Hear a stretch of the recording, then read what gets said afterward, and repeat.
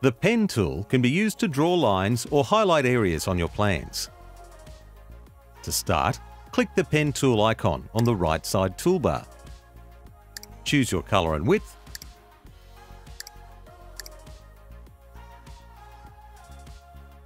Then start drawing using the left click on your mouse. To draw straight lines, hold your Shift key while pressing your left click.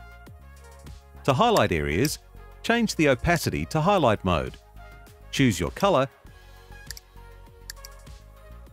and left click while moving your mouse while dragging it.